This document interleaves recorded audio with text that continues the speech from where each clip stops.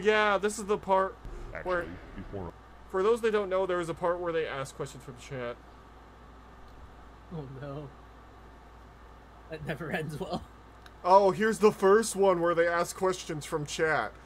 The Emperor gets to answer your questions. What do you think will happen, Fable? I am the Emperor. Chat will probably ask weird thirsty questions. What do you think, guys? What are we heading into? You get to ask the Emperor of Man a question. As the seed of what is to come has risen. I'll just be asking him why is he sitting in that chair instead of doing shit.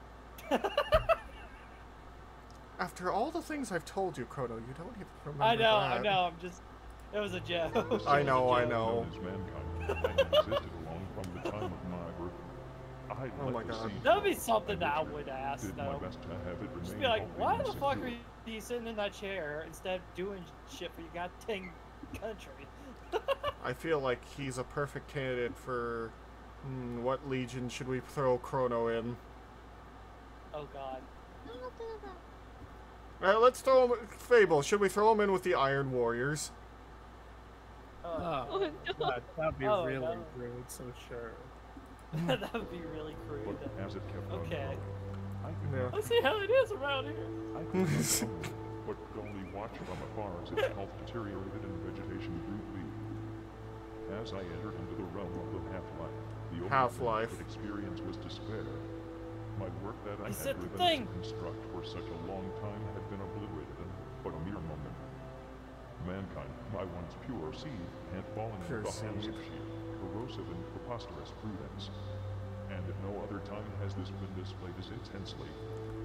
I'll be honest, Colin, I forgot about that bit. I would not like to remember what the Damunculaba is. Very moment. Say what you will, the premise of it is really good. Body horror is... It's, the story is very interesting. Basically, let me put... You know, there's a lot of gross things in, 40K Fate, Chrono? Yeah, you told me about all the... Yeah, the Damunculaba is so gross that the person that saw it, the psyker that saw it in the future, literally threw up, and he has to deal with some of the grossest shit, usually. Holy shit. Worst fucking shit I have like, ever if you're read. interested in body, then like I highly recommend it only for the body horror aspect. However, the writing is very campy because the bad guy and the hero are incredibly campy with their wording, which is really funny. Yeah, compared to how they're trying to make it into something incredibly dark. Whatever has become of mankind, the Emperor asked you, Fate. Oh, the gods, the new world order. We are the chosen, the legions of light. We are the center, the death of the sun, fire and flame.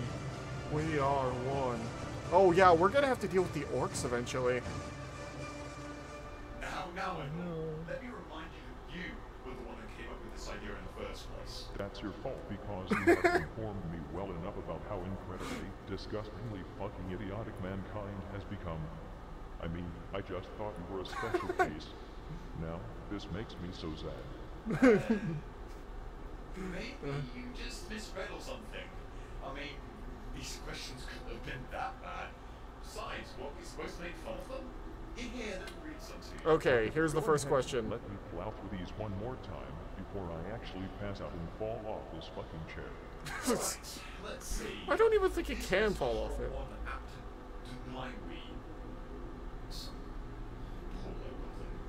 Poor low gothic. He says... Let's see that.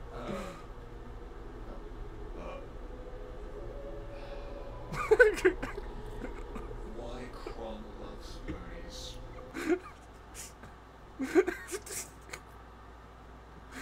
Fable, do you have a retort? No, I do not. Do you have an answer? I don't have an answer, no. I'm a Chrono, what do you think? Hold on! What the fuck was that question? I had to use the restroom, so I was listening in on the whole thing. Why corn loves cones? Yes. Why corn loves ponies? What the fuck?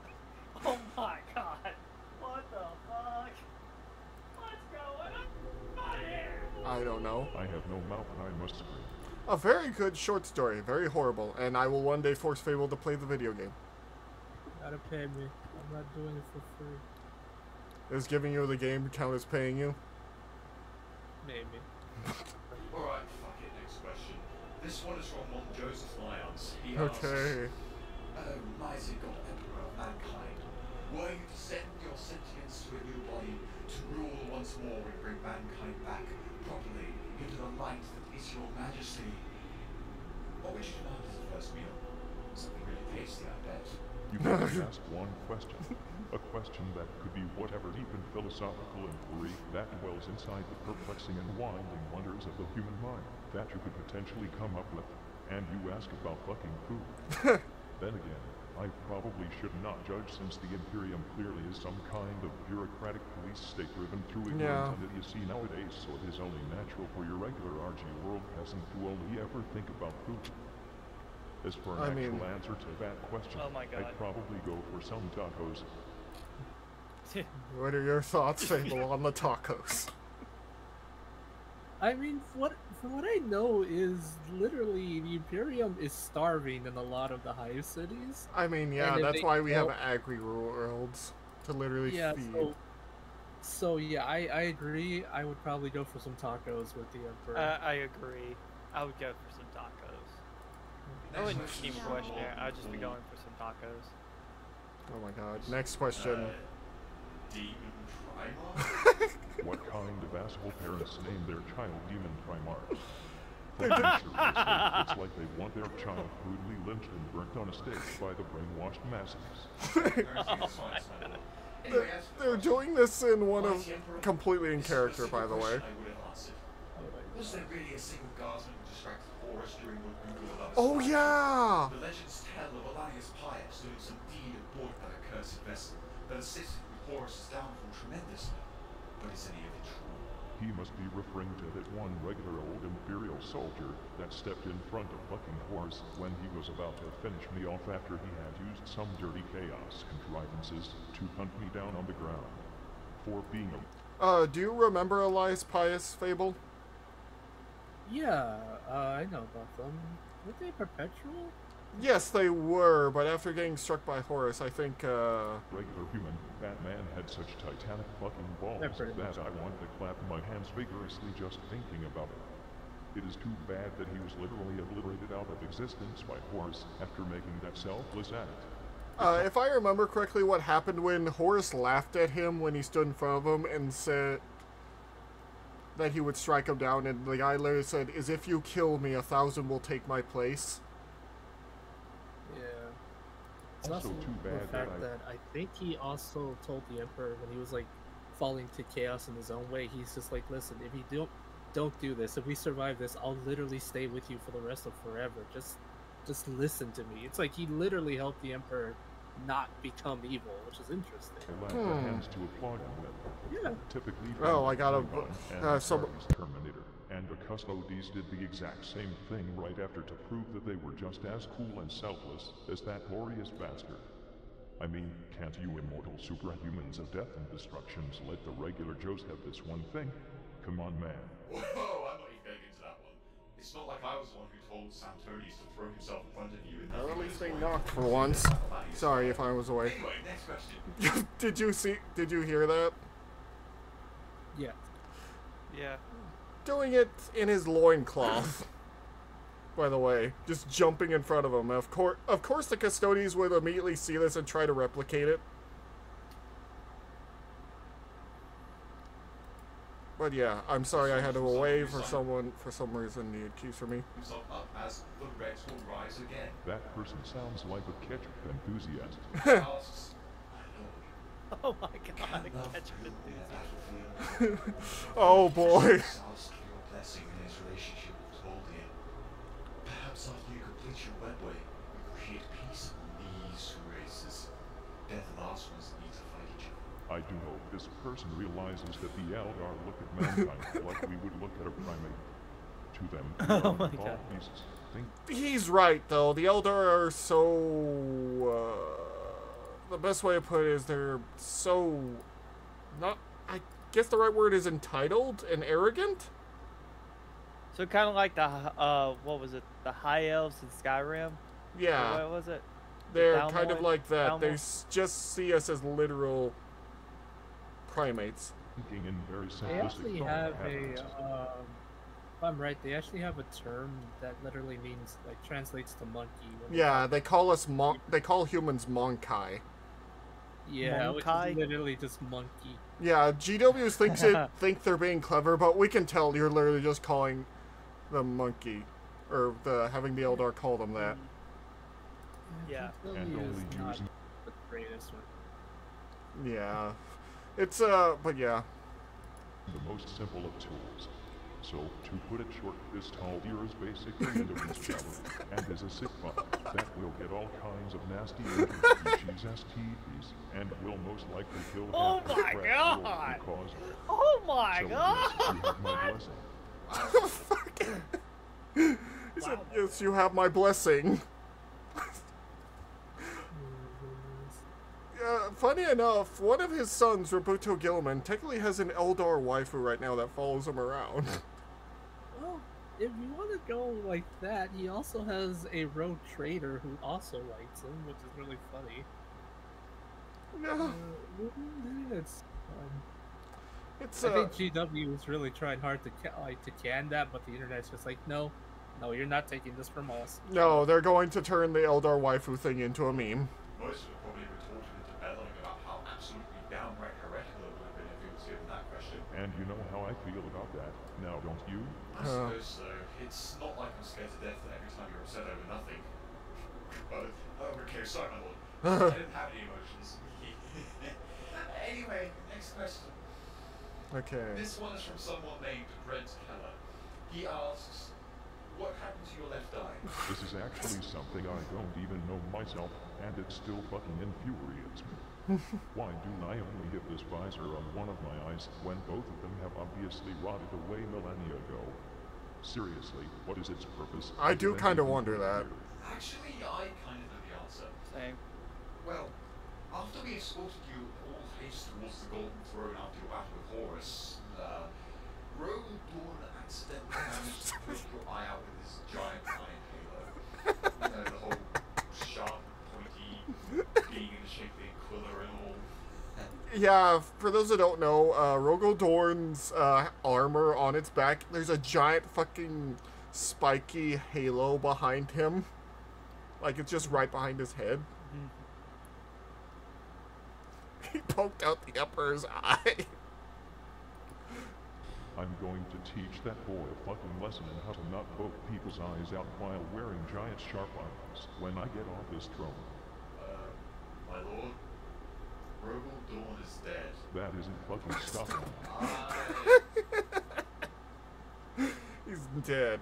Well, that's not gonna stop me from spanking him. Anyway, next question is from Grey Knight 31. Oh boy, a message from the prodigies of the Silver Baby Carrier. He asks, are you going to send Drake to rehab? Do needs help. I thought we'd already decreed that members of the Inquisition would all be rehabilitated. Did that galaxy-wide message not actually get to anyone? I bet they just neglect mail they consider. Yeah, they're doing this quite literally in character completely. Flakes that exist in the galaxy. I'll have to rehash and create new means of getting the message across. One which cannot be negated by inquisitorial spam filters. There are inquisitorial spam filters. Sent from some warriors that are on their way to a planet known as Arcona, apparently. Okay, let's go. From Mark Hilario. He asks, what is your favorite color? Isn't that fucking obvious? Well, what do you think his favorite color is? Red. Purple. I slap both of you. I don't even know. It's quite literally gold. But everything in here is golden. Yes. Second question from our is from I was thinking Peter purple Brown. because He of the asks, what do you think of purple is a Oh yeah! color. Miguel Caron, I think, is a writer for some of the 40K stuff, but yeah. And his team, and he should continue to do what he is doing, because he's doing an excellent job. I'm sorry, my lord, I think I outlived. Who's Miguel Caron? This is 4th degree warp realm fucker. None of your concern. The Emperor is the only... I need to tell you both. The Emperor is the only one that talks about the fact that usually in these that he knows that 40K is a game and, you know, book series. Anyway. Yeah. Maury? Yeah. You okay? No, I'm dead. Oh dear.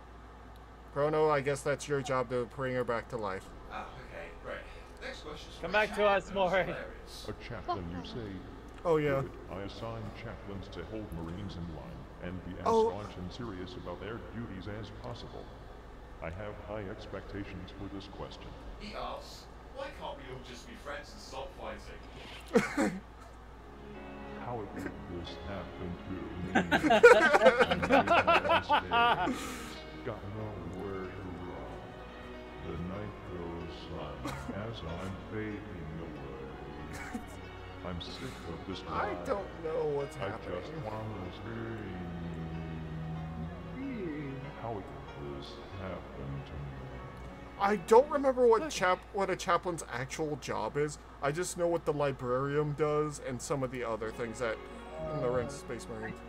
I could be wrong, but I think a chaplain's job in the unit is it's like different for different battles. Essentially, they're there to like give war cries, inspire their brothers. Oh yeah. Make jokes with them. It's different. It's like each one does something different, but essentially they're there for moral support to help their brothers get ready for combat. Oh yeah. They're like, supposed to be like the moral support. Yeah, that's. They quite literally give moral support to the others. Like they'll read hymns or talk about how great the Emperor is, or do like war shouts. Or they sometimes make jokes, which is interesting because Space Marines aren't known for their humor. Did you see the next question? Can you poop? Oh my goodness. Can you still I'm poop? a skeleton, so write about as much as you use your brain, you fucking half-wit. Next question. Dear Emperor, where will the universe be for year 999, day 41? At the end of the year, just like every fucking year. Dear Emperor, how are you fat? Why thinking pleasant thoughts about your inevitable demise. Next. Dear Emperor, what is the most fascinating thing you've ever seen? Probably the intricate denseness of this fucking question.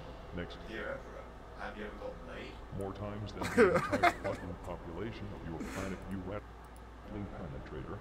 Next. Dear Emperor, was it fatherly love that stopped you from striking down Horus? I forgot about this one. What was that reaction? Look at the Holy question. Dear Emperor, was it fatherly love that stopped you from striking down Horus, or did you have sexually confused feelings for him? Oh my god! Horus is his Heretic. son. Oh my god, that is Horus so funny. That is so funny. I am deeply disgusted by you and I hope you explode. In fact. He calls them to explode. Oh, next. I don't know. It's starting to sound like you're actually answering these questions now. I mean, no one's listening in, right? No, but in case someone is, I hope they feel fucking awful right about now. Of course, nobody could be listening. It's the Imperial Palace. Let me better get here. Okay, well, moving on then. Alright, slightly better question, I think. This Okay, one is heroes. from, Lord Commissar Wolf, who says, O glorious Emperor, we share thy wisdom with your most loyal servants. Is there such a thing as enough DACA? While I applaud Xenos firm, everyone seems to be talking about DACA. how there will never be enough of it. What say you, man? At the point in time when bullets can pass through the interdimensional walls, when firepower takes up the entirety and eternity of space and time, all being stuck in a never-ending life and death cycle as bullets recover and destroy their bodies in quick succession.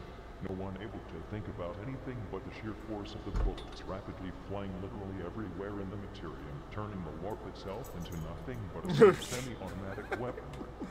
Then there will be enough DECA, or at least almost. What is DACA anyhow? The orc word for rapid firepower. That is actually true. That is the orc word for firepower is DACA. Multi-laser masturbation. Multi-laser masturbation. I didn't want to know that. Next question is from pretty much everyone. Oh, Seriously, yeah. There is a giant mountain of meth.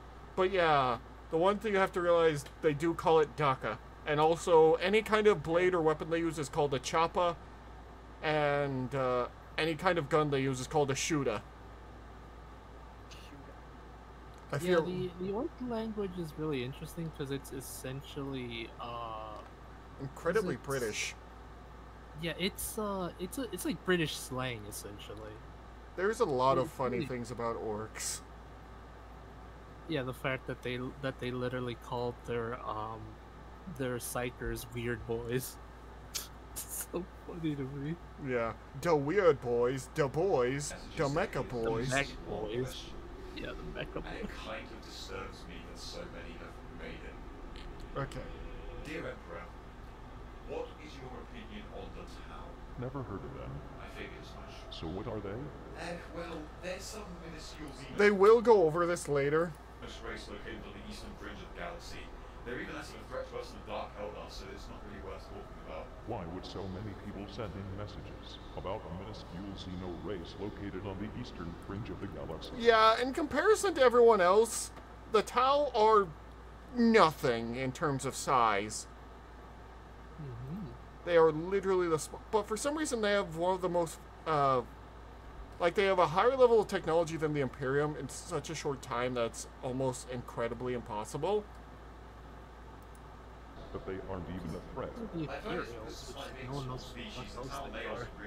But they can't really beat the Imperials even with how much firepower they have because the Imperium is just so massive that they can't really, you know. Oh yeah. I'm sorry, what? Despite being such a small species, they have the most rapidly advancing technology in the galaxy, yeah. Which also means they have really, really big scary that shoot lasers. But you can usually snap on them and fall over really quickly. Yeah, in terms of melee, they fall to pieces.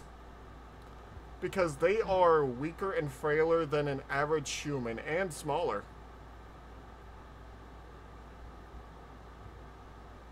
If a Tau is engaging in melee with another person or species, then something is wrong.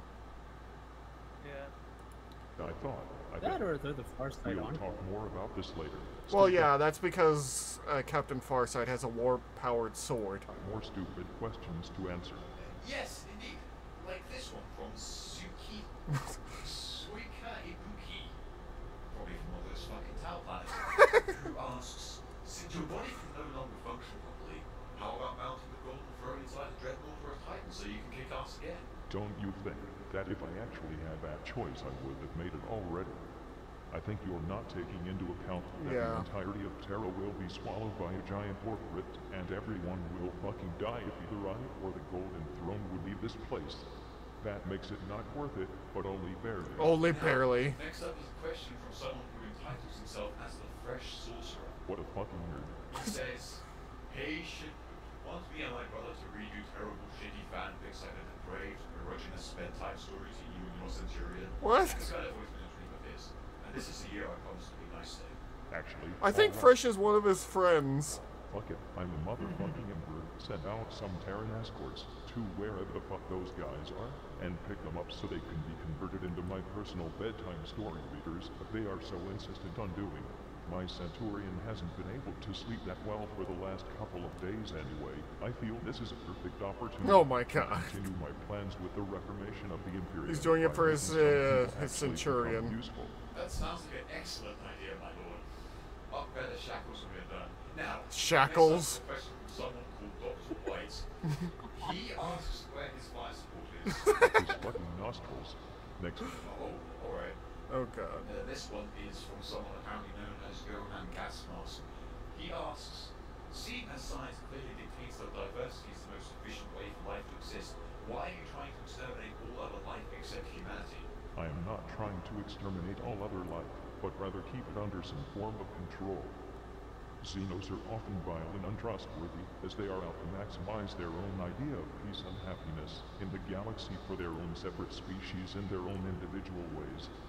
The human idea of peace and happiness is to have the galaxy taken over so life can thrive without wars, poverty, nor petty... The sad point is he does have a point because most other alien races just want to kill us or eat us. Or a combination of the two. All living in a bright and tranquil future as was mankind's birthright. Compare that to the Eldar who want to take over, so they can engage in buttloads of raw, unfiltered, hedonistic super orgies again without getting into trouble. Or the Necrons who want to take over for the purpose of sucking the souls out of all living things. The Necrons just hate life in general. They want to kill everything. And going back to sleep again. Or the Orcs who just want to fight forever and yes, make nothing of their lives. They just want to fight forever. Let's not even get into those fucking Tyranids who just want to eat the whole The amount of times people have just to get rid of Orcs have been told, yo, there's a good fight over here, head that way.